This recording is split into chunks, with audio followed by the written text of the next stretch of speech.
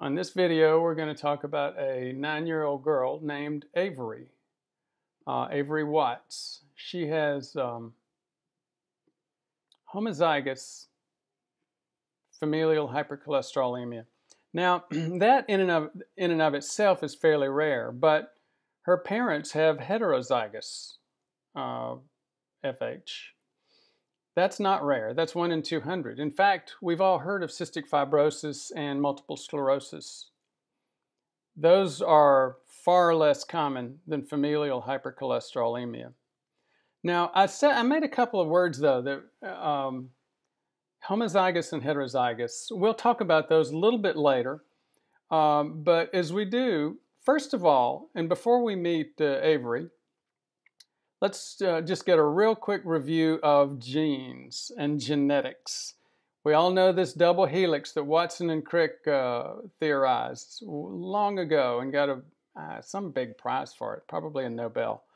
And then we know that this is curled up and forms a chromosome. The chromosome is basically, this is a pair of chromosomes. They're attached here. And there we have 23 of those.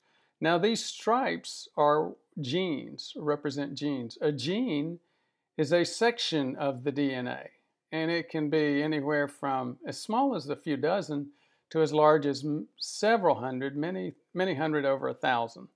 So you'll see these images, and that'll help you, hopefully this review will help you remember that as we go into these images. Now, these are 4 chromosomes, as you see. And here's a heterozygous. You've got a disease gene on one side and a wild type, and wild type just means normal gene. Here you've got just the opposite. You've got a normal gene or wild type, and then you've got a disease gene. Now Avery has the disease gene in both categories, both sides of that chromosome. And her mom and dad each have to be heterozygous in order for her to get this. But we'll go a little bit deeper into that a little bit later. We'll actually talk some about cystic fibrosis. But before we do, let's go in and meet Avery. This is you can find it, this video. I'm just going to show it from the FH channel. I'm Michelle Watts, and my daughter Avery was diagnosed with homozygous familial hypercholesterolemia at age 6. Avery has HoFH, which is a rare form of familial hypercholesterolemia. It's very severe. She has heart murmur. She already has aortic stenosis.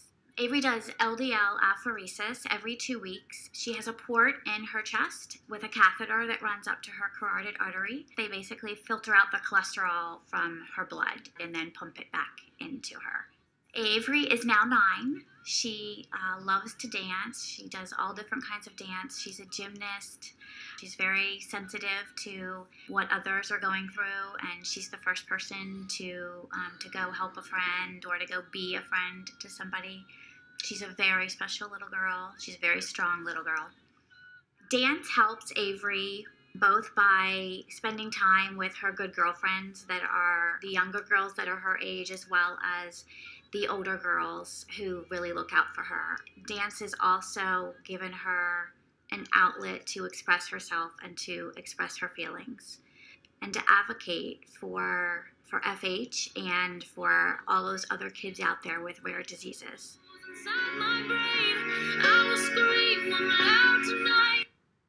Let's go back and review some of the genetics that we talked about before. Again, as a reminder, the DNA is the double helix. It gets wrapped around many times to form a chromosome. The mom's and the dad's contribution are on either side of the chromosome. These stripes are the genes. The genes are dozens to hundreds of nucleotides paired together in the DNA. You look at the chromosomes that way, and Avery is homozygous. She has the disease on both sides, which means both her mom and dad had to be at least heterozygous. And I'm assuming from the discussion that both mom and dad were heterozygous. When you have two heterozygotes, meaning hetero meaning different, zygote meaning allele or different DNA material. So you got a mom and a dad, both of whom have two different versions. 1/4 of the children are going to have this. Half of the children will be heterozygotes like them, and the other quarter, the remaining 25%, will be children that have the wild type or normal genes. Now again, why is this interesting? Well, it's interesting because this is it kills a lot of people, as you saw. It's a big deal for Avery and her health. And if you look at this disease, 14,000 people viewed our videos on this channel yesterday. If the prevalence is actually one every 200, then that means 70 people that viewed these videos yesterday alone have this disease. Heterozygotes don't have it as bad as homozygotes. As you heard in there, homozygotes have to have apheresis, and heterozygotes sometimes do. Homozygotes will get, homozygotes like Avery can get heart attack and stroke in their 20s and even teens. Heterozygotes tend to have, need surgery in their 30s and 40s, or even events in those ages. Now,